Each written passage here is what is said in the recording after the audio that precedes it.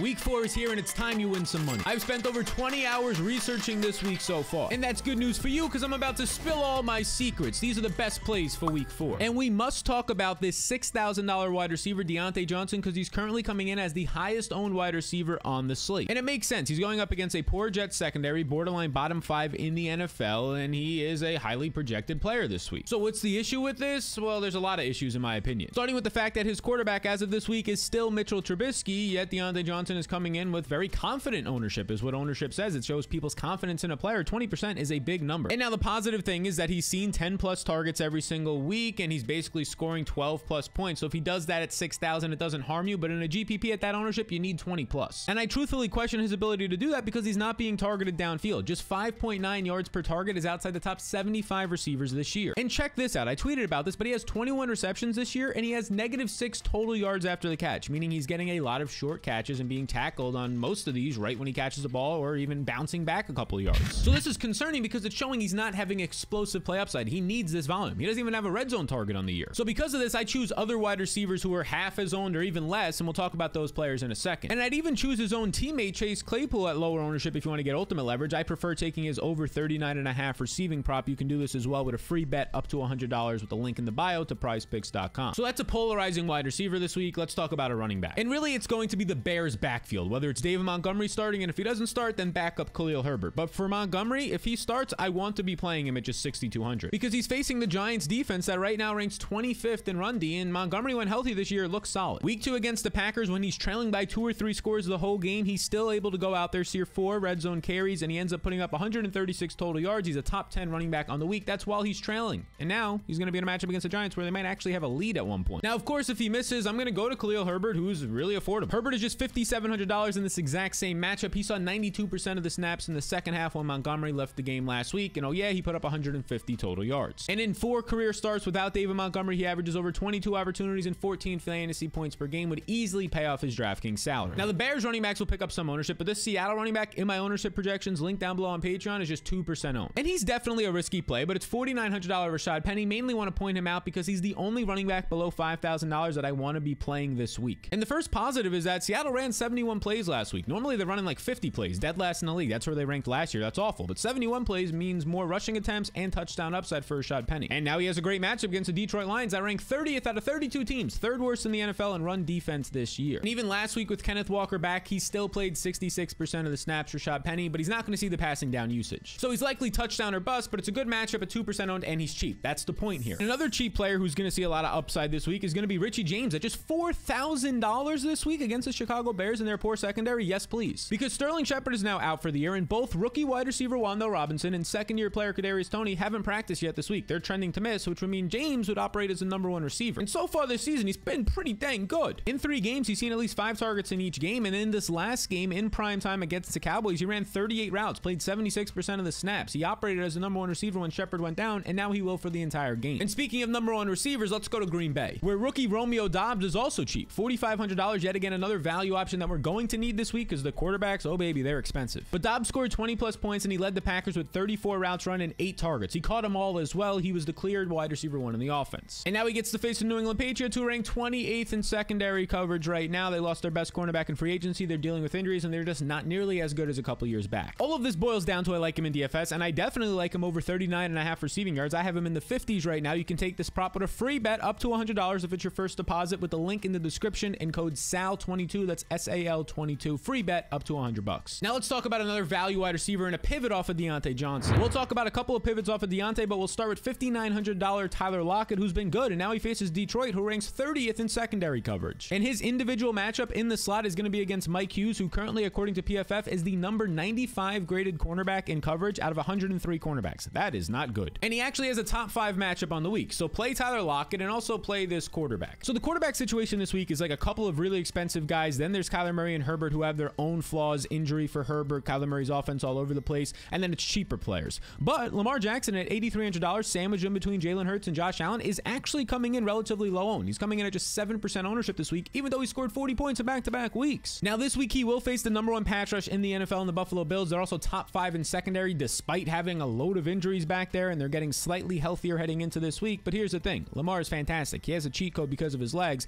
and oh yeah, he has Mark Andrews. And my guess as to why he's lower owned than Hurts and Josh Allen is they have more stacking options for DFS. Lamar basically has just Mark Andrews, and he's an expensive tight end. But you're looking at Mark Andrews the wrong way. Because yes, he's $7,100 right now, but on the season so far through 3 games, he has 21.6 fantasy points. By far the most at the tight end position. This would rank 6th amongst wide receivers. So stop looking at Andrews as a tight end and look at him as a $7,100 wide receiver with this grade of usage, and he starts to look pretty cheap. And this number right here, 96.6% route participation, how many times he's running a route when Lamar Jackson drops back, is nearly 20% higher than last year. He's on the field more, seeing more targets, and it's paying off. But he's not just seeing any targets, he's seeing the most valuable, the fantasy cheat code targets. And those are the deep targets of 20+ yards. He has 5 already of those. And the red zone targets, you know, that lead to touchdowns, he already has 6 of those. This is insanely good usage. Play him in your stacks with Lamar. And I've taken his over receiving yards prop each week. It's basically hit over 64.5. I got it at 61.5 with that free bet up to $100 if you're a first-time depositor. Use it or lose it right now. Linked in the description below. Take the over here. Now let's talk about a running back leverage play. And leverage just means lower owned than you should be, lower owned than your actual upside and optimal chances of being in the winning lineup. And that's $7,500 Aaron Jones, who's coming off of a stinker. The man scored just 6.7 points last week on 16 total opportunities. But now he has a much better matchup this week against the Patriots, where he's going to be a favorite. They're bottom 10 in run defense, and he's not going to be owned. We know the upside he has. Week 2, he scored 33 DraftKings points. And now let's talk about an obvious play, but he's dealing with injury. As of this recording, Christian McCaffrey was not at Thursday practice. The same thing happened last week, and then Schefter on Friday said that there's no issues. He's going to play. So we'll see what happens here. But if he does indeed play at $8,700, I think he's still strongly in play as my highest projected player on the slate. Because right now, McCaffrey still, even though he's not producing like it, has the #1 opportunity in the NFL. 89% of the Carolina Panthers running backs targets and touches have gone to Christian McCaffrey, 21 per game. The issue is right now, they're just not throwing the ball. Whatever reason, Baker's not checking down to the running back. They're going to have to switch this, and I think they're noticing it. They've kind of made some comments in the media this week, but we need more than 2 or 4 receptions in a game. We need those 7 and 8 catch games for him to pop off. If so, he's way too cheap. He needs to be 10,000 plus on DraftKings. And now speaking of guys who are approaching 10,000 plus, let's go back surprisingly to the quarterback position. This man, Josh Allen, is insane. He's 8,400. He's currently coming into my ownership projections on Patreon, which you can get down below. Projections, rankings, and optimizer,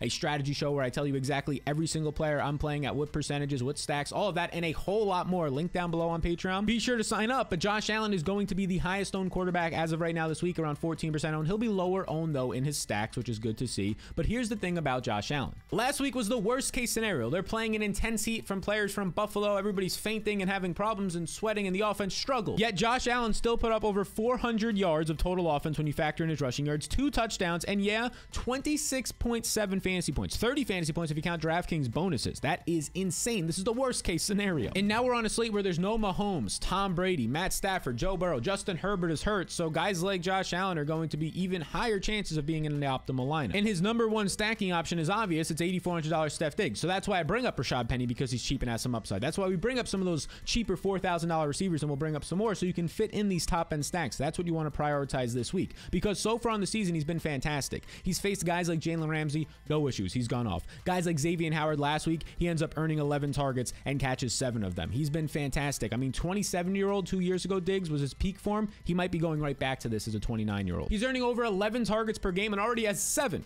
You count him, 7 red zone targets on the year. That's upside. And now another stacking option for Buffalo is Gabe Davis, who comes in at 6,600. It's honestly pretty expensive for a guy who has been playing injured and banged up. But the matchup is just so good, and this is kind of the underlying point for all of this. For Josh Allen, for Stephon Diggs, and yes, Gabe Davis, Baltimore gives up the most points to the wide receiver position and 29% more receiving yards to receivers than any other team. Now, track Gabe Davis's status. He's limited in practice this week. He was last week, and it showed in the game. Because Davis did end up playing basically the entire game. 90% of the snaps, ran 58 routes, saw 6 targets, but he was clearly limited out there. Let's see if he's healthier this week. And now specifically in these stacks for Buffalo, a cheap option to get in your lineups if you're just looking for salary relief and a punt at the tight end is $3,800 Dawson Knox, who has not been good this year. But he did see his most usage, 36 routes run, 70% of the snaps, which was good in the last game when they were trailing. Maybe we get a little bit more of that in this one. But overall, it is pretty concerning. Just 66% of the time Josh Allen drops back is Dawson Knox running a route. He's blocking a lot more this year because their biggest concern on their entire offense is their offensive line, so he's staying into block.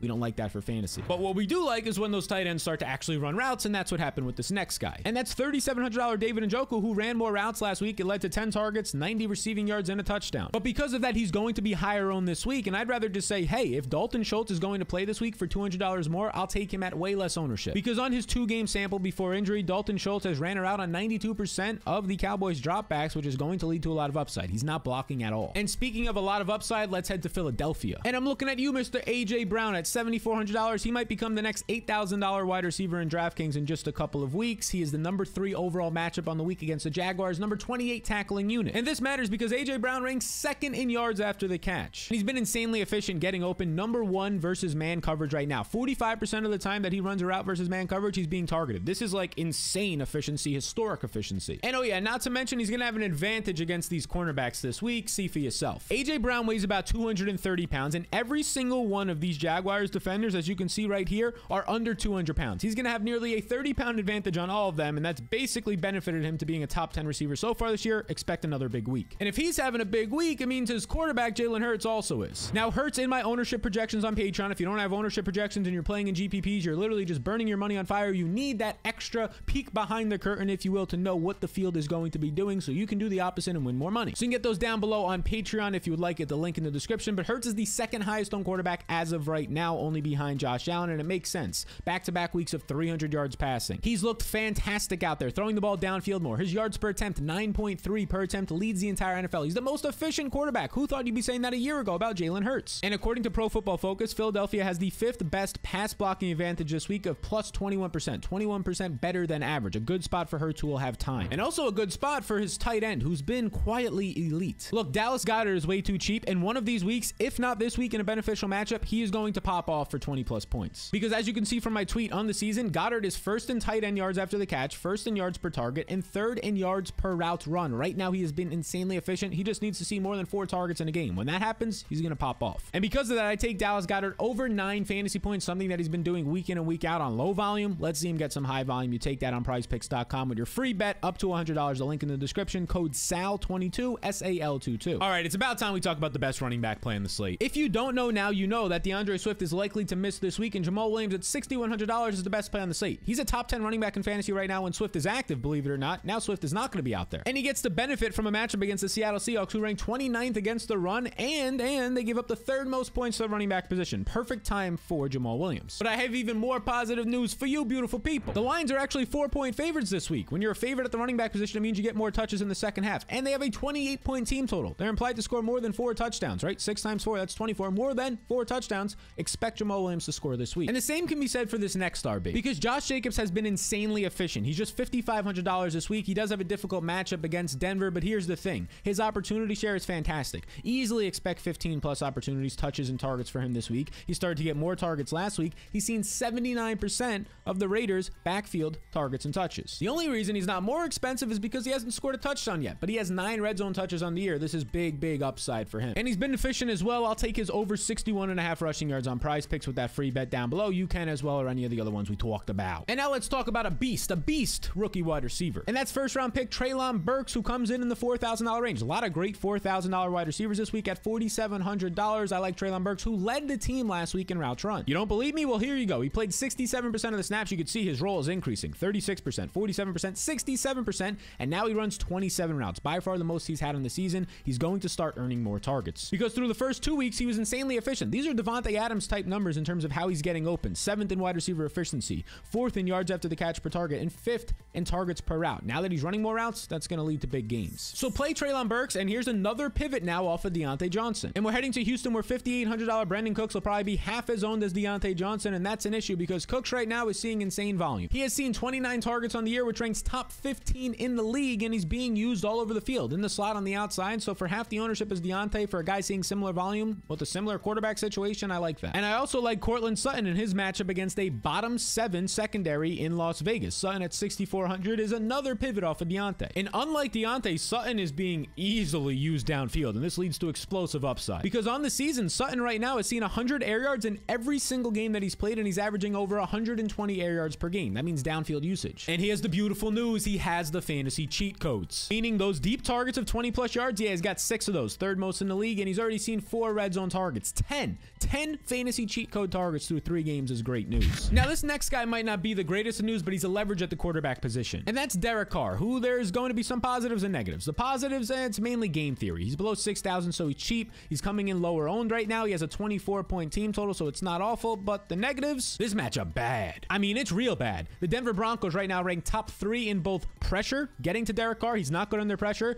and secondary coverage. That's not good either. But if you want a cheaper quarterback so you can pay up in other areas, you kind of have to hope that all the top-end quarterbacks bust. Well, I would go to Derek Carr then and stack him with Devontae Adams. Now, outside of that, because of these guys being in good matchups like Geno Smith and Mitch Trubisky, they're going to grade out as decent plays because they're cheap, but they lack a real ceiling. I'd rather just play their props. Like Trubisky, we played his over passing yards last week, and it got there late in the game. We're taking him over 212.5 passing yards in this matchup as well. He played a little bit better, actually decently better on Thursday Night Football. We'll take that as well for our final prop in this video, the over Trubisky. Use that code SAL22 with the link in the description for a free bet. And now let's talk about a letdown wide receiver who we're hoping is not a letdown this week, and it's going to be $5,300. He's so damn cheap at this point, and it's DJ Moore, who his coaching staff has let him down. They're running an awful offense, and yes, his quarterback is also letting him down. Because as you can see from my tweet right here, DJ Moore, he's seen 18 targets on the year. Only 50% of them, 9, have been deemed catchable. The other ones he can't even attempt. They're just pointless, which ranks 92nd amongst receivers. But the good news, it's now or never because of this last line here.